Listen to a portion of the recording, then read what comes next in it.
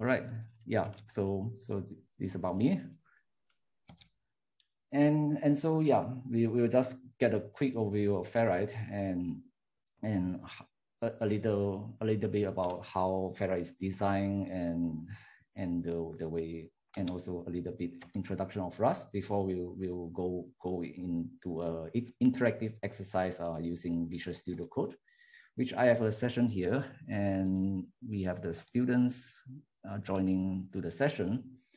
And later we will have a live session here that is we are going to go through the exercise and have people in turns filling in the blanks for these exercises. And before we start, so we'll just get a quick introduction for Ferrite. And so the basic overview is that Ferrite, we implement the linear and shared session types that we have described in Stephanie's lectures, in particular the intuitionistic linear and shared session types. And the library itself, it allows compile time safety of linear usage of session, linear usage of the channels, so that which means that contraction is not allowed. You are not allowed to drop the channels, and you are also not allowed to duplicate it. So the library itself is published on GitHub and is open source, and you can use it with the Ferrite session crate, which is published. And right now, the version of Ferrite is version 0.2.0 as at the time of this lecture, this tutorial. And so the design of the library is still changing quite a lot. So in case you are looking at the recording or you come back to the library sometimes later, the interface might change, the syntax might change a little bit. So we have a technical report, which is in this link. And so if you are interested, you can also read more on there. And so I've asked in the Slack on if anyone needs a quick introduction to Rust, and a few students indicate that they would like to have a quick recap. So I'll just spend a little bit of time to highlight what Rust, the language features of Rust, and hopefully if you have already have other experience in other languages like Haskell or ML or Camels, then hopefully this will be familiar to you. So, and a little bit about why we want to use, why we might want to choose Rust and instead of Haskell or Camel or other languages. For why do we want to use Rust to implement session types? And one reason for this is that Rust actually have pretty good support for functional programming and also type level programming, as we actually use quite a lot of type level programming techniques in Ferrite. At the same time, Rust is also pretty good at supporting high performance system programming that allows us to actually write very high performance applications. And in particular, Rust also have these special affine type systems, which as compared to linear types, Rust, the affine types in Rust allows you to drop a variable. So you can define a variable and you can choose to not use it. And Rust also have the support for message passing concurrency in the form of Rust channels. And this is actually a bit similar to the way to communicate through the normal the channels in pi calculus. So you have a single type and you have a single direction channels. And this also similar to the channels in languages like Go, for example. And lastly, Rust, at least the new versions of Rust, they are now having a good support for single weight interfaces. And this is also allows us to have a good support for concurrent programming. And we will just go through a quick tour of the language features available in Rust. So the first thing we have as for functional programmers is that Rust support high order functions. So which means we can have closures, we have functions that capture variables, and you can pass them as values to other functions. And the way higher order function in Rust is defined is using trace, which we also describe later. And the way you read this is that this impl is like an existential type. So this map coordination function is to say that you have a point and you have a self. This is also the similar to the object-oriented programming. And you can have a function that implement this fn, which is a function that can be called multiple times, and it has a signature that it takes a integer 64 and returns an integer 64. And the syntax for creating the closure is to have this double bar. So you have a map chord, and then you have this like lambda. So it's like for other language, you can think of this as slash. So you have a lambda x, and then you have x plus 1. And Rust also have these features that's borrowed from Lisp, which is macros, which is also very useful because we can add additional syntax to Rust to describe if we can actually expand the syntax of Rust to add additional rules to it. So for example, if we don't like, for example, let's say we don't like this double bar syntax, we can have a macro rules that use these fat arrows to replace this double bar, vertical bar. And of course, Ferrite also use a bit of the macros to desugar, to act as a syntactic sugar for some of the constructs. And so we'll see how the affine type is different from linear types. So the first thing affine types in Rust that makes Rust special is that if you define a normal variable, like from over here we have a point variable, that and if we try to use this point twice, so you can see we have a function that takes a point value, and when you call this function, the function actually takes in the value, and you kind of move the ownership of the object of this value to the function they have passed to. So in this case, since we have already used the point, we have already passed this point object to this use point function. And if we call it a second time, you will say that you cannot do it because this object, the ownership of this, basically the ownership of this has already been transferred. And although this is the case for the like normal values, Rust also have this thing that is borrowed from C and C++, which is reference types, and which is kind of act like similar to the references in C and C++, that you can get a reference to an object. So for example, here we have a point object as well, a point value, and we can pass this value as a reference. So we can pass the address of this value to this function. So this is called borrowing in Rust. So you can borrow an object to a function, and so this function will be given a borrowed value of point, and it can do something with this point.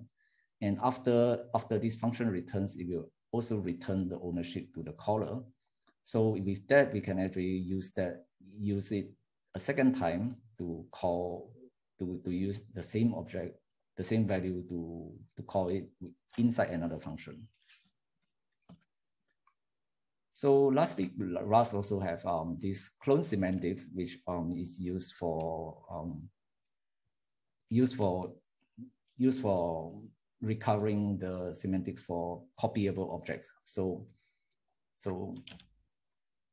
if you have an object that has if you have a struct that has all the fields, they are clonable, you can use this derived clone macro to implement the clone trait, which allows you to basically make copies of the object.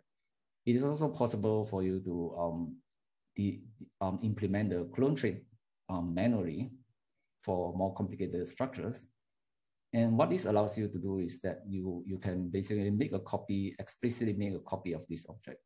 So for example, here we have a point, and we have this function, that original function that also takes ownership of an object. So we transfer the ownership to this function.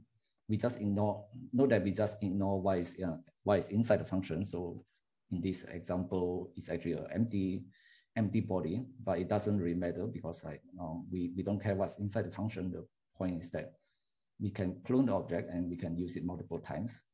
And of course, this may incur additional costs because like if this object is a complicated object that use some memory, and it may take some operation to actually copy the content of the object to another memory location before calling the functions.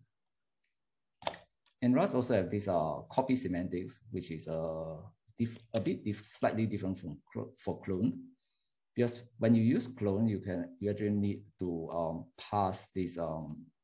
You actually need to explicitly call this clone method on the object. So this is also the object-oriented style of calling the values. So you actually have to explicitly clone the value before to actually have a copy of it. On the other hand, for the copy semantics, is the difference is that the Rust compiler will actually automatically do the copying for you. So in this case, we say that we want to derive a copy trait for our point struct. And once we have this, implement this, we can also seamlessly use this kind of multiple times. So you can see like we can actually call this with the use point function that is taking the ownership of the value. And behind the scenes, Rust is the Rust compiler is also automatically doing the copying, so that it's also doing the copy behind the scene. And for copy trait, you actually cannot implement it manually. So for more complex object, usually you will have to use the clone trait, and it also allows you to be aware that you are actually might be doing some memory intensive operation that by copying the values. So we also have generics. So for the generics, the syntax is in this angle bracket. So we have a point struct that is parameterized by a type T, for example, and we also can have functions that is parametric to types, which is also indicated in this angle bracket. And for each type parameter, we can also have additional constraint, which is traits, that impose additional requirements on what trait the type has to implement. And for those coming from Haskell, Rust also have traits, which is similar to the type classes in Haskell. And the way traits works is by you have this trait, and the traits they are always parameterized by a self type that is kind of implicit as similar to the first type variable in the type classes in Haskell. So we are saying that a type implement a distance, the distance trait, and implicitly we have this self variable that is used to reference the type that implement this trait. So for example, we can have a distance trait for point 2D, and then we have a distance trait for point 3D. And inside these traits, we also have associated types. So inside these traits, if we implement, we can say that a trait distance have an associated type unit, and we can use this associated type inside other methods in the traits, for example. So at this point, is there any questions on Rust?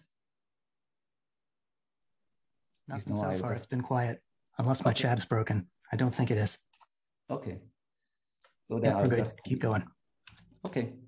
Yeah. So for Rust, the main thing we want to compare for why using Ferrite is that right now the usual way of doing concurrency in Rust is using this so-called message passing concurrency.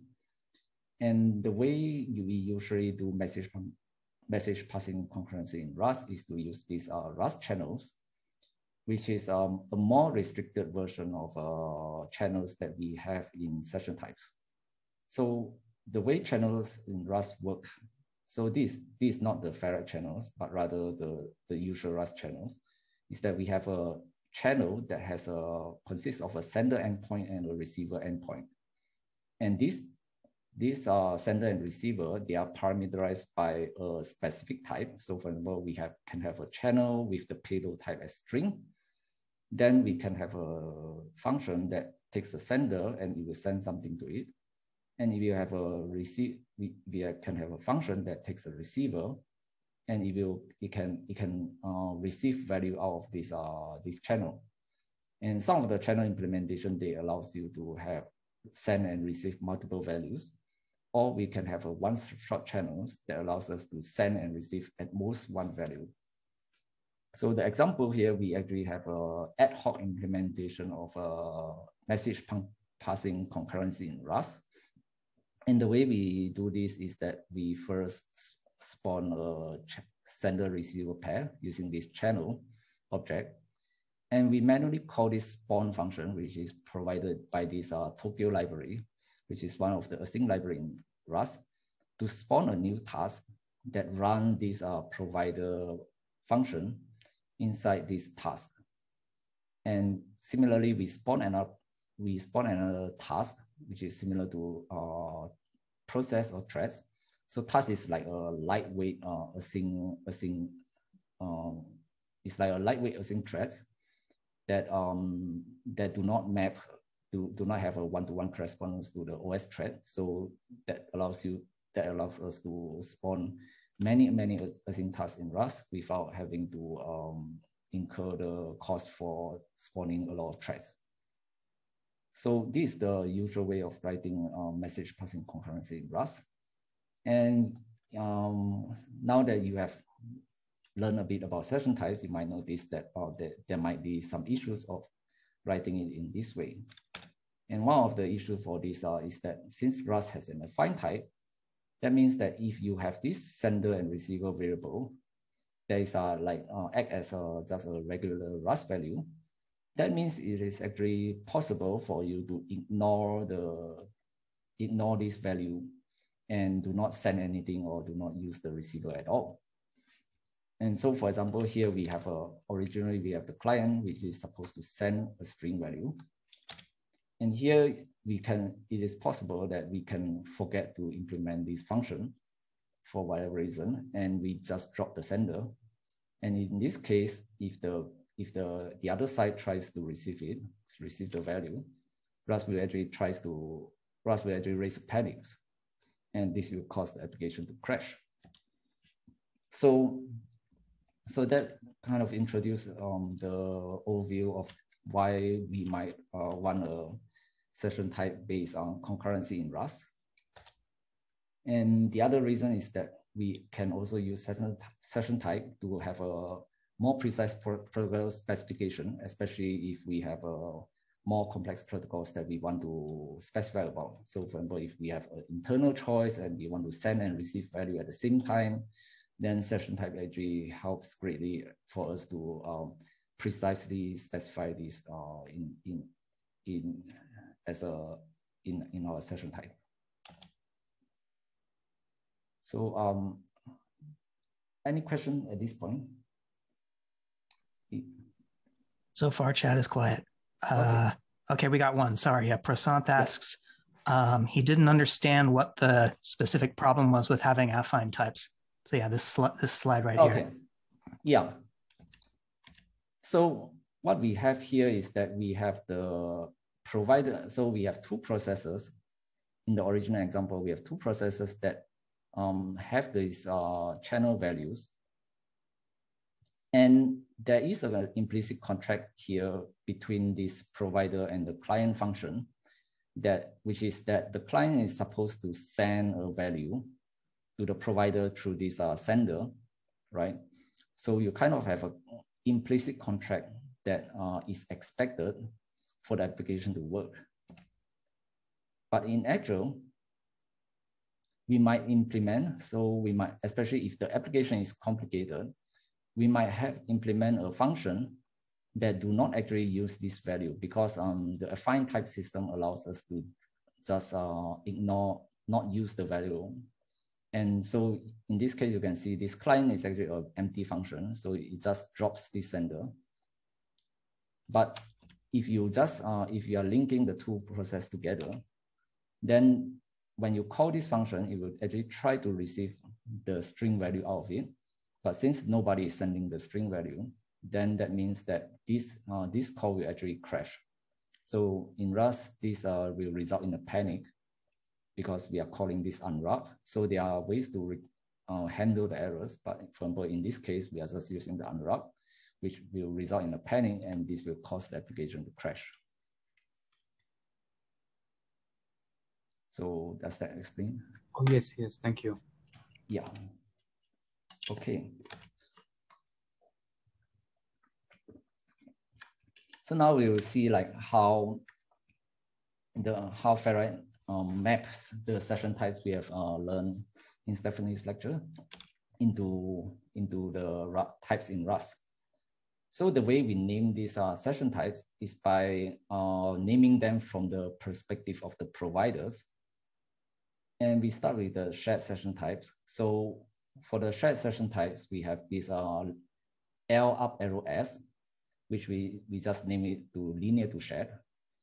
And is parameterized by a linear session type A. So we just linear to shared A. So this is the shared layer. And for the linear layer, we have this down arrow SL, which is named to shared to linear. And this is parameterized by the shared session type S. So here we also use the type variable A. And then for the termination, so in the lecture, we use the 1 for termination. And here in the syntax for Ferrite, or in the formal syntax for Ferrite, we use the epsilon, which is used for the unit and termination. And in fact, in Rust, we name this N. And Ferrite also introduced 2 new constructs that are not found in the original session type, which is specifically for sending and receiving values for Rust. So first we have this right triangle. So we have a type tau right triangle A. So this A is a session type, and this tau is a Rust type. And it's used to indicate that the provider is going to receive a value from the client, and this value will be of type T. And after receiving this value, the provider will continue as the session type A. And similarly, we also have this tau and then left triangle A.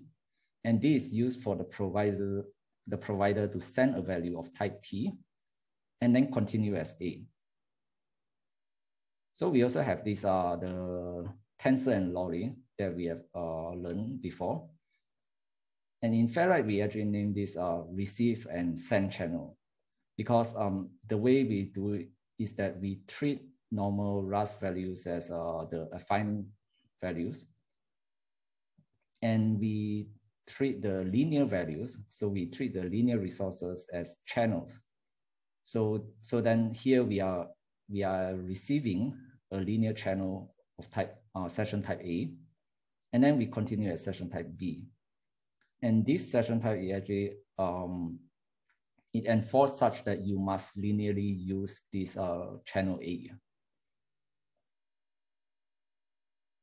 So finally, we also have this n-ary choice constructs, which is which allows us to define multiple branches of external and internal choices. So the simplified version is that you have just A plus B, so there is a binary choice. And here we can have many labels of choices. And this is actually translated to the Rust type internal choice. And we have this special construct hlist that we will describe later that is used to define a type level list. So this session types A, you can have, for example, you have three branches. Then here you have a type level list consists of 3 elements A.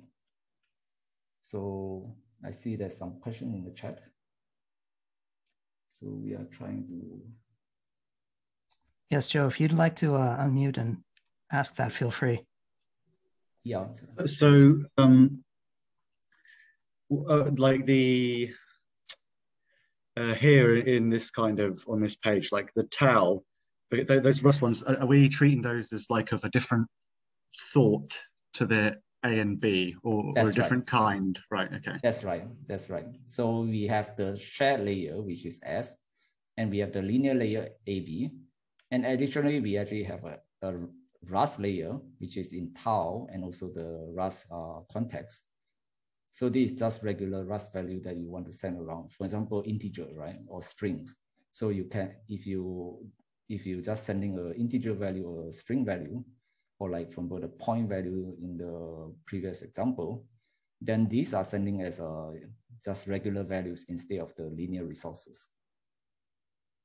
Yeah, it's just because in Stephanie's lectures at first, we were just sending channels around. That's right. But obviously, we still want to be able to use regular Rust values, right? That's right. So okay. That's why we have these two new constructs specifically for handling Rust values. Okay. So yeah, now that we learned about the basics, we'll just look at a quick Hello World example for that can be written in Ferrite. So on the left here, we have a hello provider that's written in a pseudocode. So we have a pseudocode to say that hello world, this hello world is has a session type string right triangle epsilon. And recall that here we have the right triangle is used for receiving values.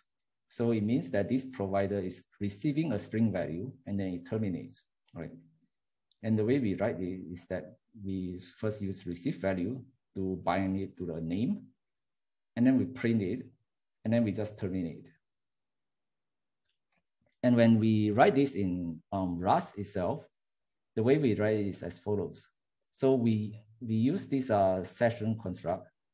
So we have a special type here, session, that's used for representing session type programs. And inside this session is describing the session type that's being offered by this provider.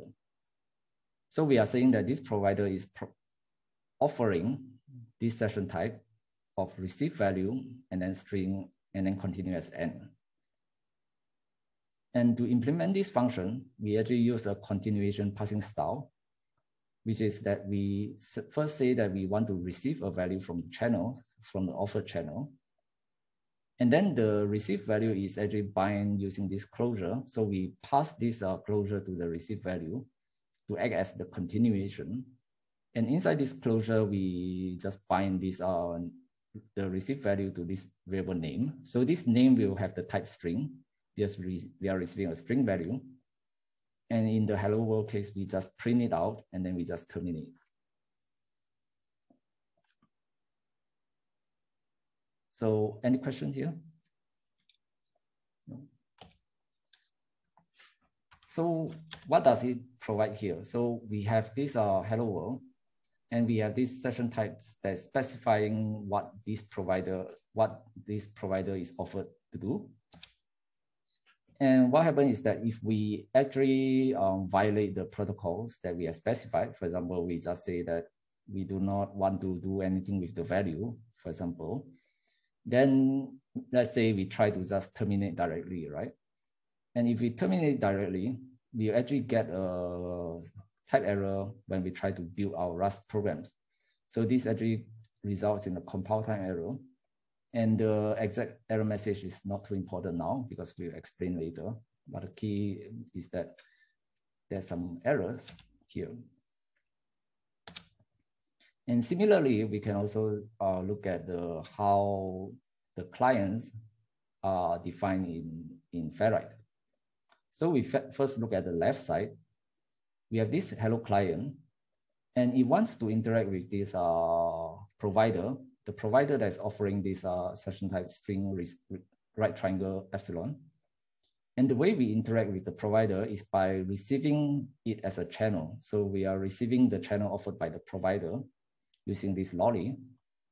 And then we just say that after we interacting with the provider, we just terminate. So what we do is that we use this receive channel and we bind this to A. So this A is a channel variable, which means we must use this linearly. And we just say that we want to send a value to A because since the provider is expecting to receive a value, so in this case, we want to send a value to this channel A and we send this string value. And then we wait for this channel A to terminate before we terminate it ourselves. So I see there's some questions. So you got one question from Piotr who is asking, why doesn't it look more like Haskell, basically? he's asking if there's any support for like a macro system or a DSL to make it a little more monadic, I guess. Oh, yeah, unfortunately not for now. So it may be possible to do it with macros, but using macros has its own limitations. So we try to not use too much macros or introduce too much magic. So yeah, right now is we have to do this in a continuation passing style. But actually, as you will see later, this actually can also allow us to more easily reason about our program as compared to the monadic approach. So we'll just look at the Rust code on the right side, right? So we translate, the way we translate is that we translate this lolly first. So we say that this client, the hello client, is offering so the client is also offering a channel, right? So the client is also offering something. And what the client offers is that he offers to receive a channel, and the session type of this channel is receive value string n. And after receiving this channel, the client will interact with this and then it will terminate. And the way we write this is also in the continuation passing style. So we say that we receive this channel and we name this channel A. We send this string value arrays to A, and then we wait for A to terminate before we terminate ourselves, right? Does this make sense? Okay, so no questions. Yeah. So by the way, there's also one other thing that's different from the session type, the syntax we have in the lectures, is that the provider channel, it does not have a name. So for example, here we can see that, not here, the hello provider. You can see that the provider it says it wants to receive a value, but we do not have to specify which channel we want to receive it from, because there's always only one offered channel. So every session type program in Ferrite, there's always only one offered channel. So we do not have to say that which channel we want to receive from.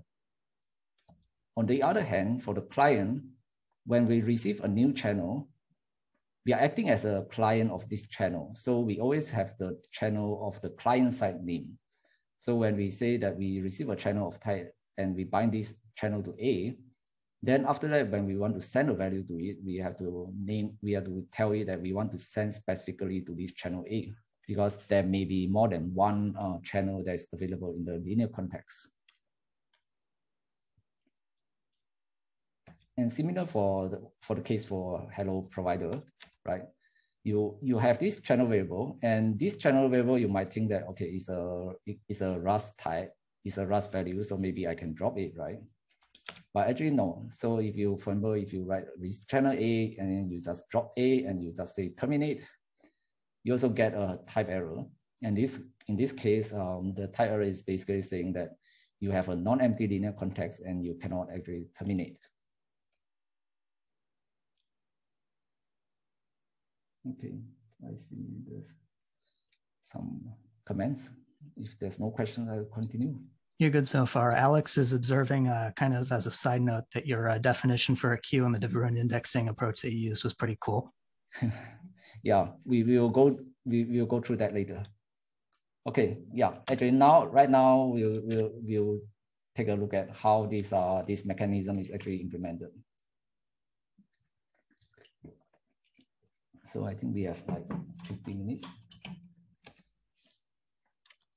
So the way we implement this is that recall that we have this typing judgment. So we have linear context delta.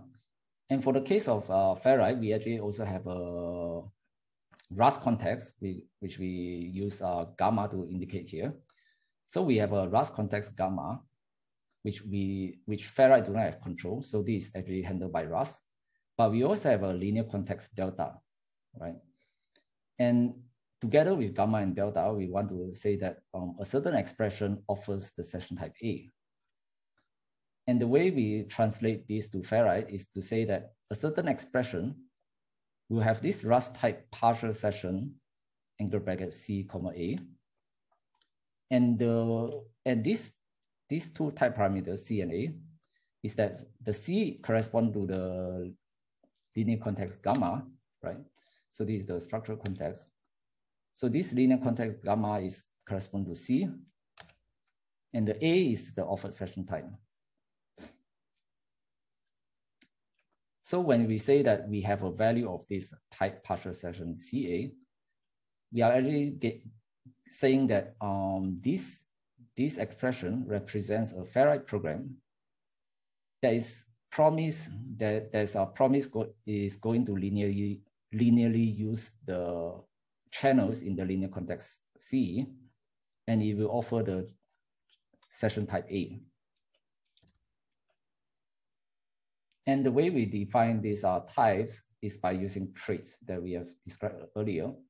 So we have a protocol trait, and this protocol trait is used to represent session types. So we call session types in ferrite protocols. And we have this context to represent the linear context. So a partial session is parameterized by two type variables. And as long as these two type variables implements this context trait and the protocol trait, then it is a valid ferrite program. And for the special case that we have seen earlier, this type session is actually a type alias to this partial session, just unit and A. And this unit is used for us to represent an empty linear context. So we use this unit to represent empty linear context. And for any other context, so if you have a non-empty context, we actually use this H-list macro with any number of elements in it. And when we use H-list macro, behind the scene is actually desugaring this to a type level list, which is nested tuples in Rust. So we start with these are empty. So we use the unit for the empty list. And then we use this tuple, this comma, tuple for cons. So you just start with the empty list, and then we just append everything up to the head. So this is the type level list in Rust. And this C is a linear context if you have a type level list that all its element is implement this protocol trait.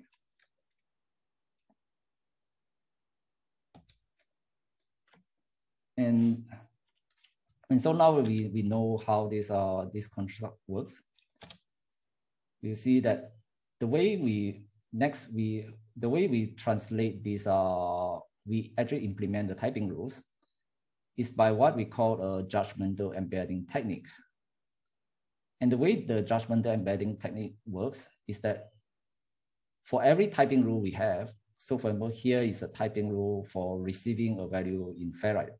So this is the formal typing rule. And below we translate it into a function. And for this function, we have this function with the premise is translated to these the arguments. And the conclusion of this typing rule is translated into what is returned by this function. So for each typing rule, we actually define a Rust function that make it such that all the premise become the argument and the conclusion become the return value. So for the case here, we have this gamma, which is handled by Rust. And you can see that we have A, right? And we use this function, we have this impl fn1s, is to use to bind new variables into the Rust context for this case. And this is the actual continuation. which is correspond to the C and the A. So this is a continuation passing start. And what happens when we write this Ferrite program, we can think of it as actually writing a proof tree. So in every step, we are actually constructing this, we are actually kind of constructing a proof tree corresponding to the typing rules that we have defined. So we start from the final line, terminate, right? And we can go from the bottom up or like the innermost expression, and we go all the way up. And we are kind of like just constructing these typing rules that we define in Rust itself. So in a way, you can kind of think of this as we are extending the typing rules in Rust by adding our own typing rules. So we have these structures. So we have these protocols, which are defined in Rust as structs. And we also have this, we just implement this protocol for every one of them using this impl definition for implementing protocols. And for linear context, it's also the same. We have this trait context. And then, so in brief is that we have this, we start to say that the unit is a context. And if the tail is a context, then any context with a new element A appended to the beginning. And if A implement the protocol, then it is also a context. So the way when we define the linear context as this way, there's actually a complication on how we handle this, the name channel in the linear context. Because if you recall, when we define the type level list, so when we define the linear context in Ferrite, it actually does not have any name in it. So all the elements, they are positioned by, they are identified by position. So you don't actually have a name in it. So how do we actually handle like which channel we want to access in the linear context? So we need some ways to access the elements, and we also need some ways to add and remove channels from the linear context. So yeah, you got a fun one from Chuta, who asks if you can prove deadlock freedom. Not actually. In fact, Ferrite, if you combine Ferrite with arbitrary Rust expression, it's not possible to be deadlock free. So if you just use the linear fraction of Ferrite, and you do not use any additional Rust expression, then yes, it should be deadlock free, but of course it will be tricky to prove. But if you add, for example, if you add the shared session type, if you already not have this, it already cannot provide deadlock freedom. And we actually have an exercise in the Dynamic Philosopher to demonstrate that you can actually cause deadlocks once you have shared session types. And once you add arbitrary Rust expression, it is also not possible, because like the Rust expression itself, it can also do its own concurrency. So like from a Rust expression inside a Ferrite program, the Ferrite program may want to access a Rust mutex, for example. So we cannot prevent that. And so the point is not exactly to prevent deadlock freedom, but rather is to for the Rust programmers to more precisely specify the protocols and make sure that the linearity is enforced. Yeah. So now next we'll see how we actually handle the naming accessing elements in the linear context. So the way we do it is by using this context length trait. So we have a context length trait, which says that a type implement this context length for a certain channel, for the certain linear context C, and it allows us to replace a particular element A1 in C to A2. And once we replace A1 with A2, then this target, this associated type target, is the resulting linear context.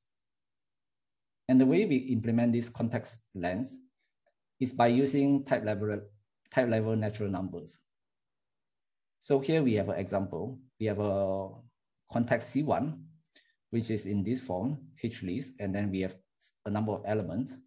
So for the particular channel at the end position, if we want to update it to B, then we will get C2, right?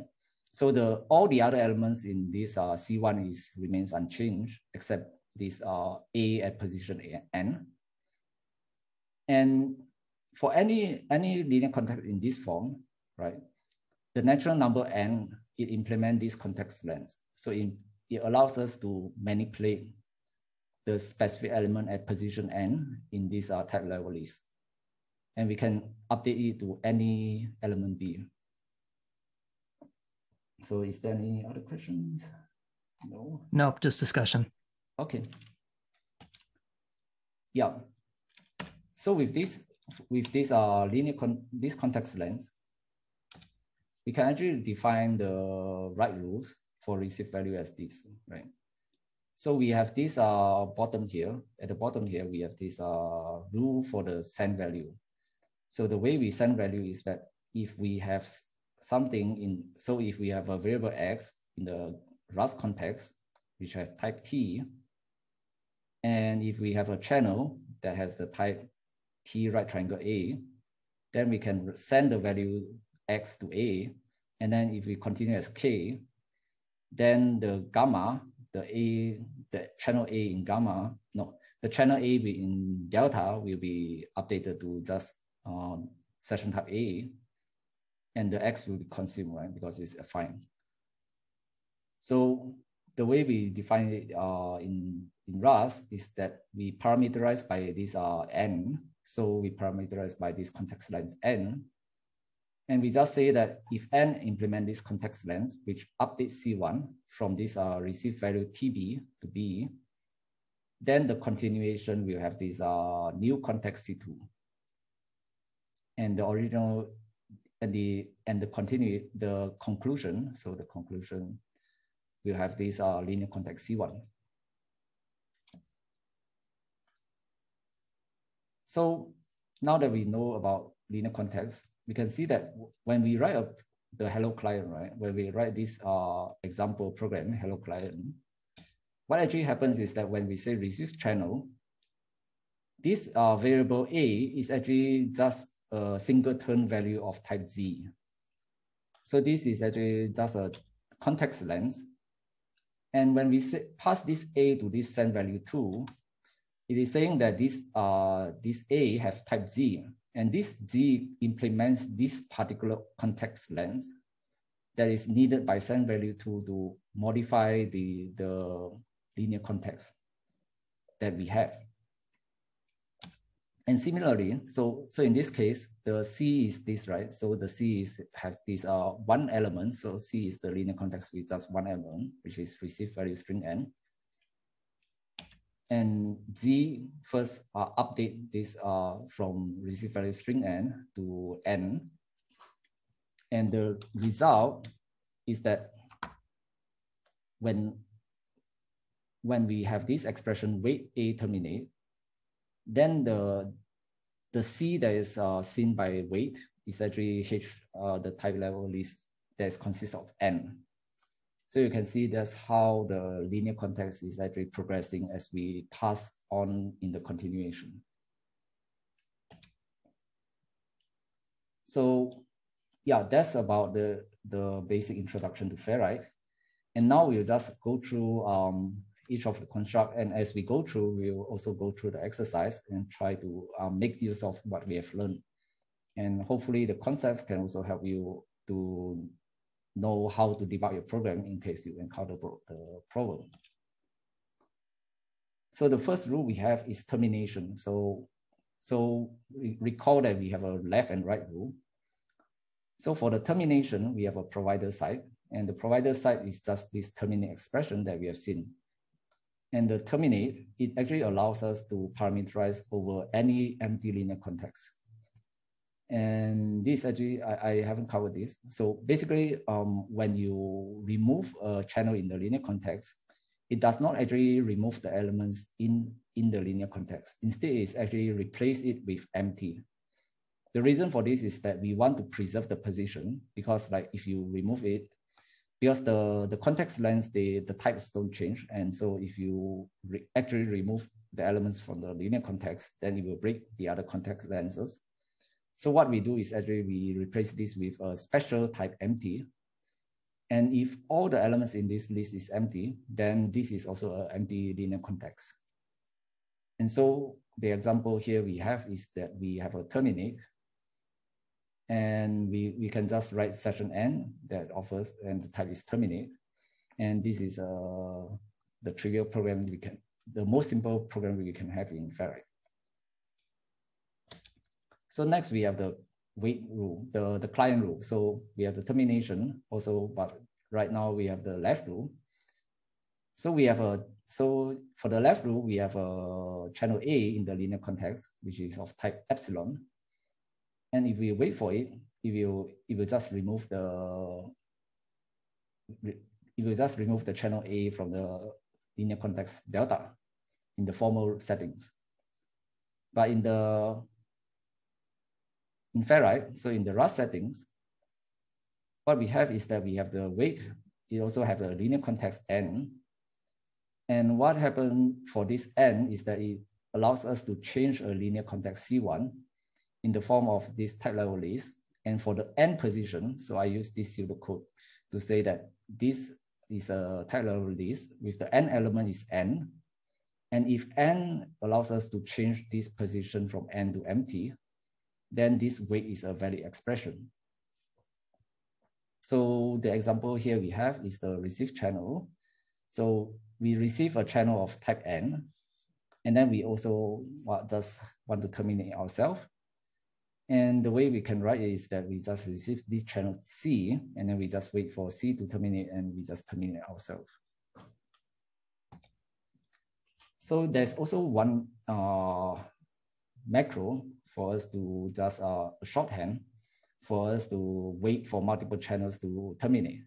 So for example, if we have many channels in the linear context and all of them only have the session type epsilon, we can just say wait all, and we have all these channels. And what this macro does is that it expands this to wait C1 and then wait C2 and so on. So this allows us to just slightly shorten our Ferrite programs to make them make the program shorter. Doing fine for questions, but a quick heads up that you've got about half an hour left. Yeah.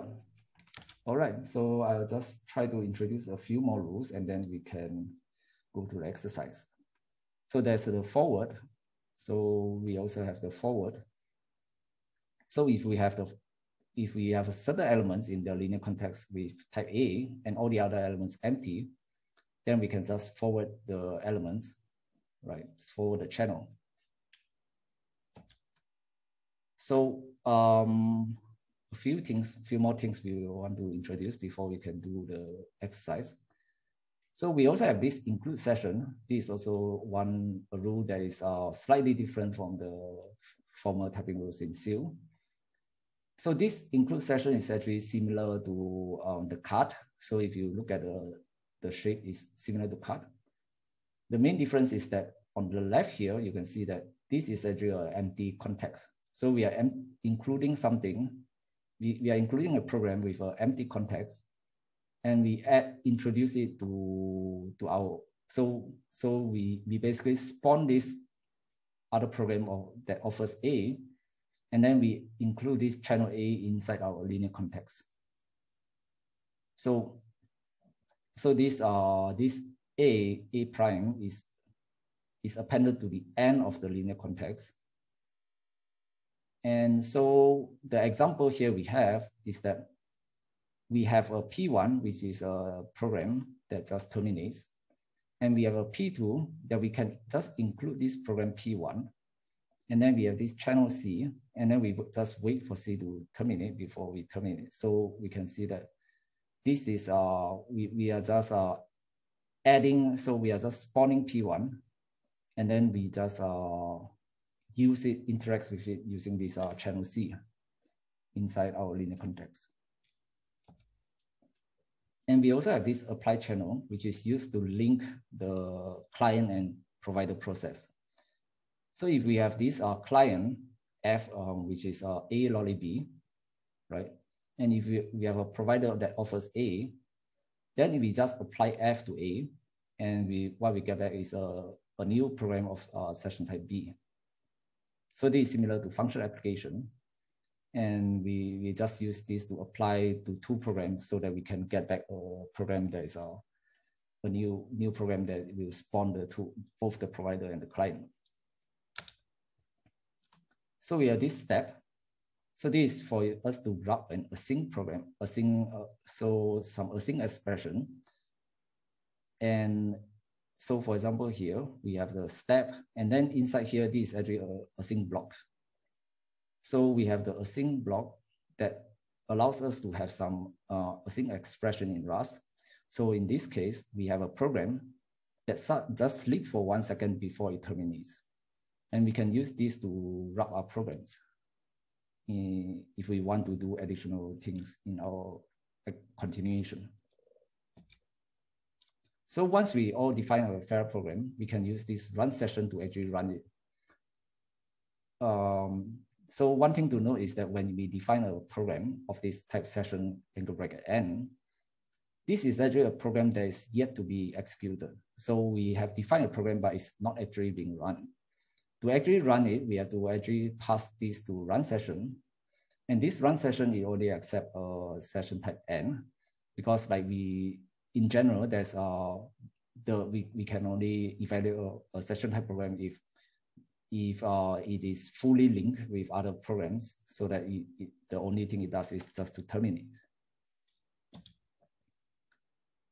But there's actually one additional rules we can do, which is that if the session type is to send a value and then terminate, then we can use this run session with result to run our program and then get back the result T that is sent by this session type program. So then receive value and send value, these are the ones that we have covered before. So for receive value, we just have the continuation that has the value. And the thing to note is that T has to actually have this send and static trait. All these are built-in traits in Rust, which is to say that we cannot send a value containing reference, at least with the current version of Ferrite. And the value we send has to be thread safe. So, and send value is usually the same as we described just now. So I think there's no need for more introduction. And so with that, let's go to the exercise session, and we'll try to do 1 or 2 exercises. And then the rest we will. So the idea now is that we will try to do some exercise. Hello. And I think we can do. Can I ask a question? Yes. Hi. So I have actually general. First, thanks for the presentation. It's very informative. I have a general question about your choice of using Rust to implement the session type language. Yes. The other Pi calculus language, the projects I know, they all use lambda calculus language like Scala or Haskell. But your choice is Rust. I'm just wondering, what's the pros and cons? Does it enable you to implement more complicated types or some other consideration? So I think the pros is that we can use, so in a way, the Rust itself is already more natural for using message passing concurrency as compared to other language. So, and it's more of a language culture. So in Rust, you can see much more people using just Rust channels to spawn processes and pass around messages using just the Rust channels. So in a way, it's a more suited target to target these programmers to have them transition to use session types instead of normal Rust channels. And the other advantage we have for Rust is that the affine types nature in Rust, it actually allows us to define more efficient session type programs. as compared to a non-affine language, a normal structural language like Haskell or Camel.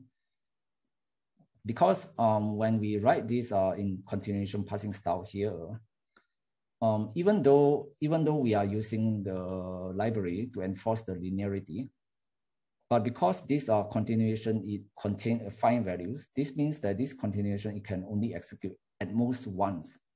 So which means that when Rust see this program, is actually, it should be able to optimize this and not have to worry about any of this value being copied, for example. So the value, the generated program, the end result compiled by the Rust compiler should be more efficient as well. Yeah, well, that's good to know. One more question, as when we were in Robert's class, we talked about the trilogy of the languages. I wonder, do you guys have any consideration of, from category point of view, for implementing the language? Not really. So I would say Rust is a more practical oriented language. So the original target for Rust is actually for system programming. So it's mainly, it was designed from a point of view, because Rust was firstly developed by Mozilla. And one of their first use cases is to design the Firefox browser rendering engine. So what they wanted is like a language for replacing C++ and C. So a lot of the design decision is actually focusing around that. And you can actually see that also from when we were designing, when you writing programs in Ferrite, which is that with these affine values and with even with the closures and all the other constructs, they try to make it more efficient, I would say. So the programs, they tend to compile more efficiently, I think. And okay. Yep. Yeah, I forgot what I want to say. Sorry. maybe you'll think about it later. Yeah. Yeah. Well, thanks. Yeah. Okay. So yeah, I'll try to go with 1 and 2 exercise, and then maybe for the rest of the exercise, you can try to implement it by yourself after the tutorial and the lectures. And when we have any questions on implementing the other exercises, we can come back again tomorrow to discuss about the solutions or where you get stuck. And of course, like if you get stuck, you also feel free to just ask on Slack, so we can just discuss that offline as well. And after that, in tomorrow, we can mostly focusing on writing, discussing about the challenges you have or anything that you cannot understand, you find it difficult to understand. And also similarly, like the rest of the slides, they are also just used for describing each of the Ferrite constructs. So I think since you have already learned about the typing rules, most of these are just self-reference, so you can just read about it and when you try to implement the program.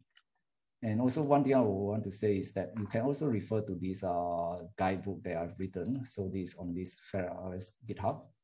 So this is also linked in here. So this Ferrite book. So here, here is also contain mostly just the copy I have in the slides. So unfortunately, I didn't manage to write more documentation, but so here it has all the descriptions of like the basic rules of how these constructs work, which you can also use to implement the challenges. So makes sense. And so yeah, now that we'll just use the remaining, I think, 15 minutes, and we'll start with this greeter exercise. And we can find a volunteer to try and do this. So is there any volunteer who would like to write this program?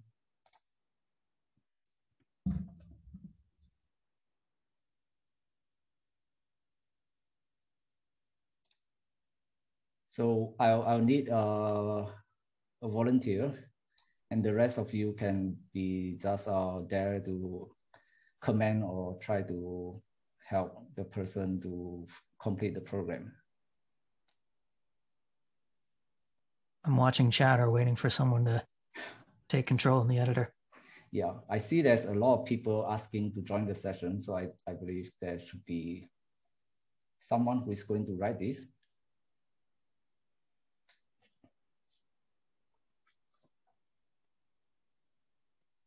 Done.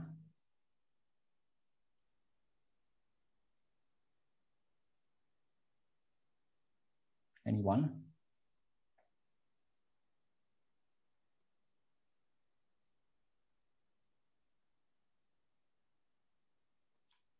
Okay, I see Apov Igni. Yep, Joseph. All right, Joe's moving. Yep. So by the way, there's also this approach that I say is a type-driven approach. So to verify that whether you're writing a program is valid, you can just add a to-do inside a hole. So if you are familiar with Cork or Haskell, you might know there's a type hole.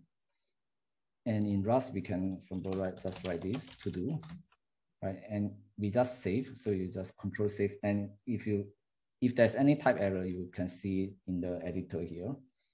So hopefully your editor will also show these errors. So right now we can just ignore the warnings. And in this case, we can see like until this point, we haven't encountered any type errors. So that means the program we have written now until this point is valid. So we can just continue writing our program. We can just replace our to-do with the remaining expressions. So is everyone understand what this challenge is supposed to do?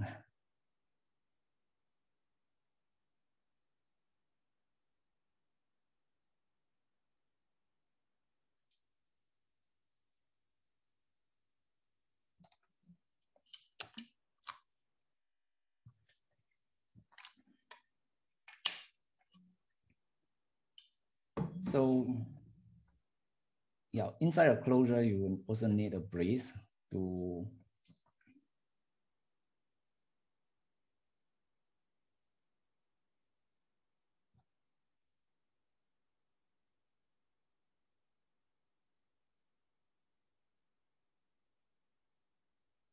looks good. So I guess we have finished the program and we'll just try to run. Looks like, oh no. Looks like there's some synchronization issue. I think it's best that one of you write this and the rest of you just write in the comments or in the chat what should be written. Because it seems like there's some synchronization issues. Just feel free to ask in the chat. No, I mean, just feel free to talk out. This tutorial is supposed to be interactive, so no need to be quiet.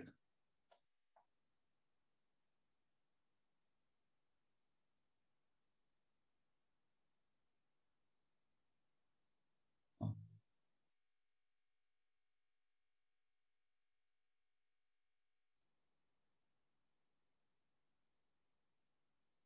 Are we having some issues?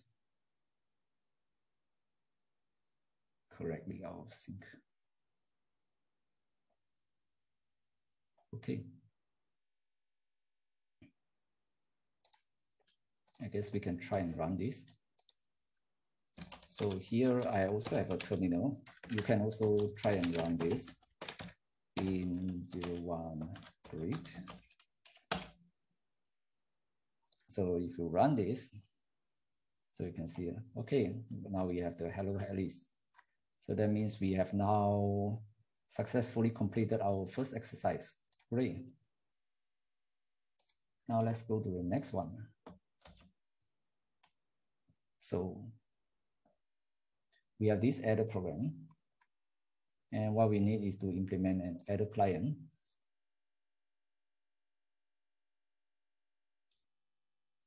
So we have an adder client and we have a main session. Oops. So can someone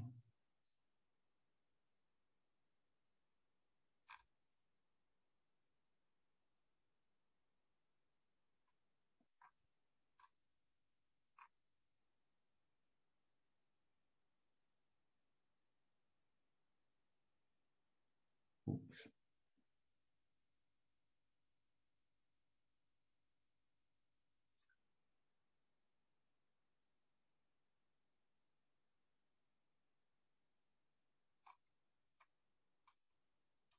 Is anyone implementing it?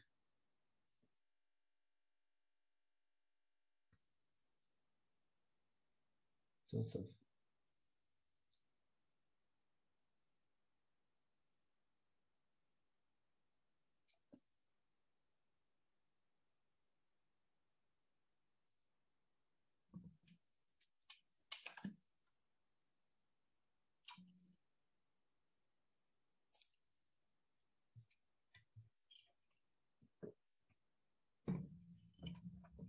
okay, in the meanwhile, I can probably answer. There's a question I saw on Slack by Prasant, so I can answer it while the rest of you try to implement the exercise. So you say you don't understand, say the ability for Rust to spawn threads. So Rust, the native Rust allows us to spawn threads, and so the usual way we, or at least in the beginning, like in the beginning of Rust, the usual way to have concurrency is just to spawn an OS thread directly. So, but as you might know, if you have a lot of process, this is especially true for a session type. So let's say you have a session type program that has, like, let's say 1,000 process, and you spawn one OS thread for each of them, then this will be this will not be very efficient, and it will slow down your program because the OS threads, there are additional costs for the OS scheduler to maintain, to run the threads, to schedule the threads. So in the async Rust, what we have is this construct called task, which is kind of like lightweight threading. And so it's a user space scheduler. It's a user space task. So, or you can think of it like a user space thread that is multiplexed on the actual OS thread. So when you use a library like Tokyo, and let's say you spawn 1,000 tasks, in actual behind the scene, the library, it will try to execute this task in a small number of threads.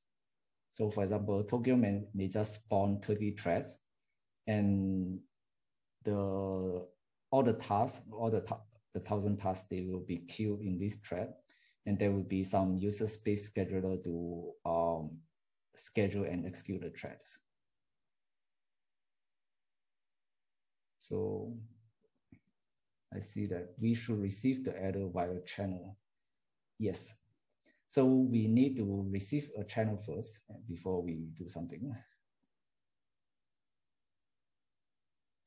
So we also seems to have people stuck on the main session.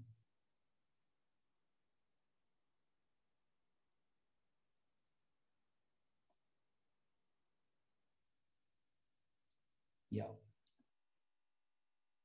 So the main session, you are not supposed to write any, you are not supposed to implement the actual program in the main session. So you should just link the adder provider and the adder client together. So that should be done that's what should be done in the main session. And you can either use include session, or you can use the apply channel to link the two. So here's a tips. easy way is actually to use apply channel.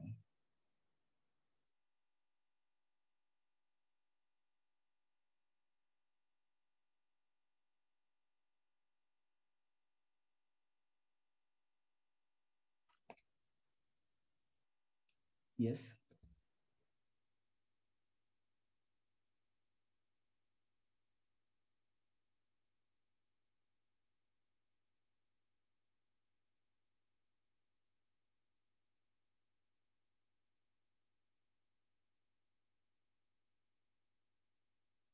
That's good.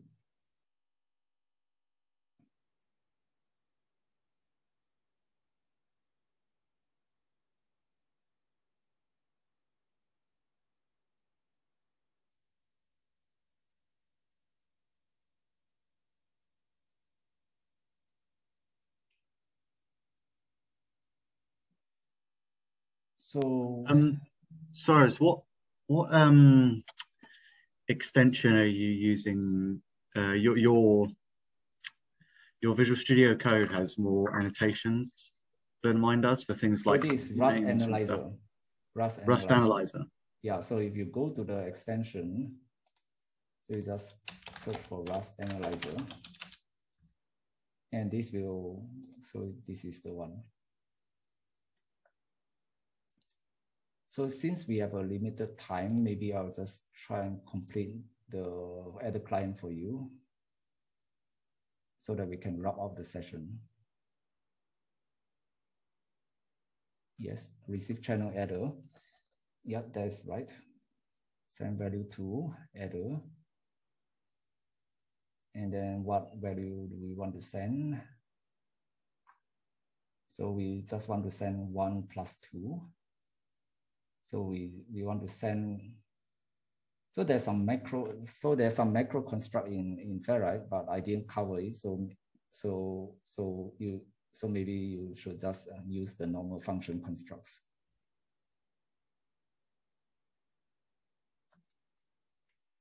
So remember that in the client, so the name of the session type is from the perspective of the provider. So if the session type is receive value, from the client perspective, it should be sending value to it.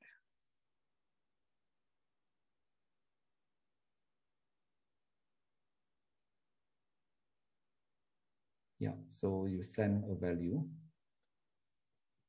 So the first value is 1.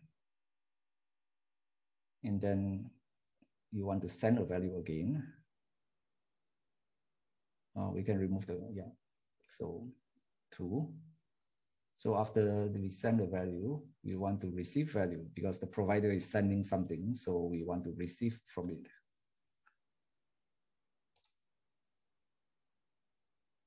Yeah.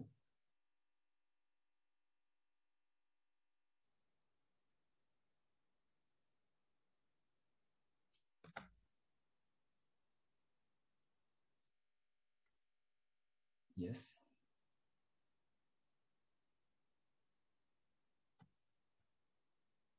Looks good.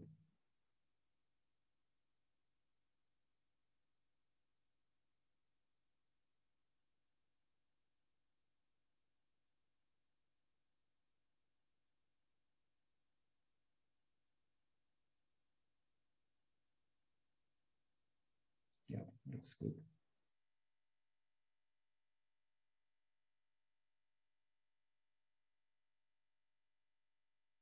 Yes, looks like we have someone completed, almost completed the solution. So I guess we can try and run it. Yes, I think it's been done. So cargo bin run 0 to adder. No.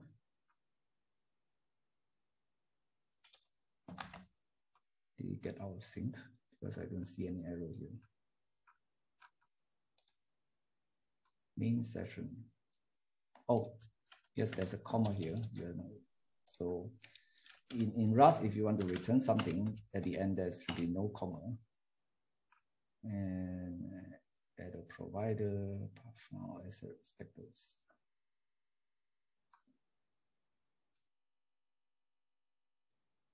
So I think there's some errors, but for some reason neither side is waiting on termination right now, right? Yeah. So in any case, I think we can probably continue this session offline. We can continue our discussion on Slack, and also we will just I will just leave this interactive session open so that if you want to try out the solution, you can just continue working on this interactive session. Since there'll be like 10 minutes break before the next lecture. So yeah, but thanks for attending the tutorial. I hope this kind of interactive session would help. And so yeah, see you tomorrow. I think Green just got it. Sorry? I think Green just got the fix. If you want to try it again. Oh, okay. Yeah, right now it's a bit weird because there should be some type errors upside. But I think I know why. So here we are defining functions. So we are actually defining functions that return the session. So here we actually need to call the functions, right? So we actually need to call the functions before we. I think I see an extra semicolon in attr_client as well. Oh yeah, here. So yeah, we should remove this semicolon. And then we just run. Result. Oh yeah, and also this also one thing that is common error in Rust, which is that it's recommended that if you are not familiar, you should always use the move closure. And what this basically says is that you are moving the ownership into the closure. So this is something that is just specific to Rust. And for the purpose of tutorial, if you encounter things like these borrow errors, you just add a move in front of the closure and it should mostly get rid of the errors.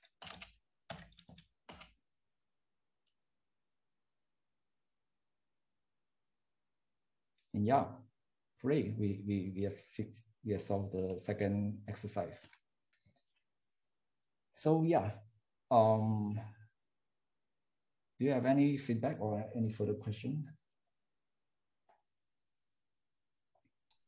Chat's been pretty quiet, focused on the code. Yeah. Okay, if not, I think if any of you need to go for a break before the next lecture, just feel free to go. I think from now on, we'll just be chatting. So maybe let me briefly here say a few words. Everyone needs a break, so I will be brief. But I really would like to thank Soares for doing this. It's amazing to have this session type library in Rust. I really encourage you to explore it. I mean, Soares achieved real wonders. This has been a side project for him for about 2 years worth of development, right, as a side project. But yeah, it's really very, very impressive. And thanks a lot, Soares, for doing this. I really appreciate. Yeah, thank you. And by the way, yeah, so yeah, the project is still in quite heavy development. So I'll be glad to see if we have any real first users out of this tutorial.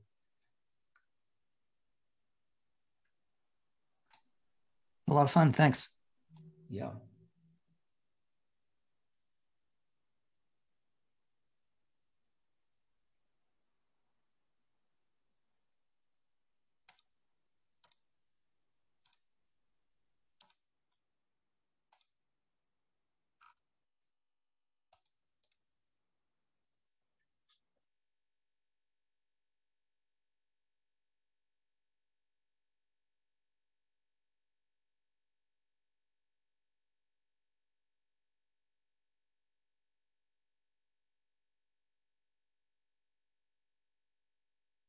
It's great to see that you are having fun with this session.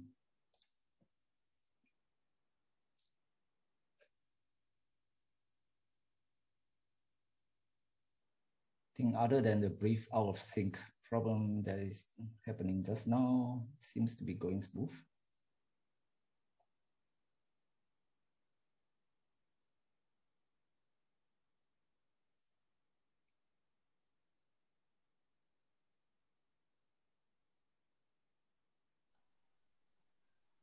Okay, I'll briefly step away, then I'll be back. Yeah.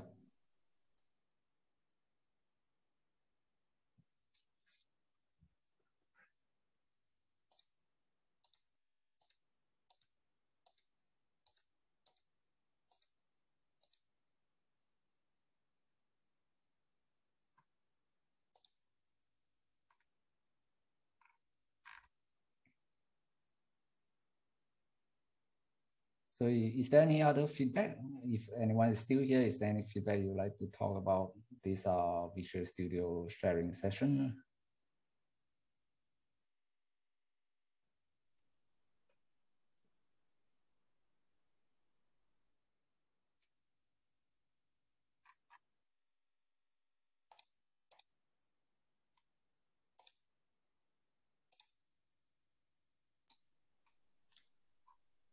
One idea, if no one else has anything, is that it seems to be fussier when people are sharing lines. So when everyone's collaborating on the same line trying to do stuff, I think you have higher odds of things going wacky. One thing that might make it easier if there's somewhere where there's going to be a lot of contention is having like maybe a template that has the basic flow in there where you just have like receive, send with no bodies filled in and then let people split up. It might make things a little smoother. Yeah, I don't know how much you end up giving away if you fill in part of the exercise like that, but it's an idea. Yeah. I think it would be most of the work. You may be right. Since the problem I had was translating in my mind between the client side and the provider side. Yeah, that's fair. Types. Yeah, that can be a challenge in the beginning. Or maybe I don't know if there's some other way to kind of get people to fan out a little bit. Yeah, I don't know what you could do. I think we had separate client, provider, and main, so it was an opportunity for 3 people. Yeah, I think maybe we could try and assign roles or get people to call them out and just right. claim sections of code or something. That's right. I think it's better to have one specific person doing the typing, and if anyone else want to collaborate on that, they will just talk through the Zoom. So they should just talk and tell that person what to write. Maybe I will just arrange this on Slack. So I'll just get someone assigned for each of the exercise so that they will do it tomorrow. Yeah. Seems reasonable. And by the way, since the next session is starting soon, I will just stop sharing the screen, but the live session will still be going on. So if you want to continue the other exercise or do other things, feel free to do it.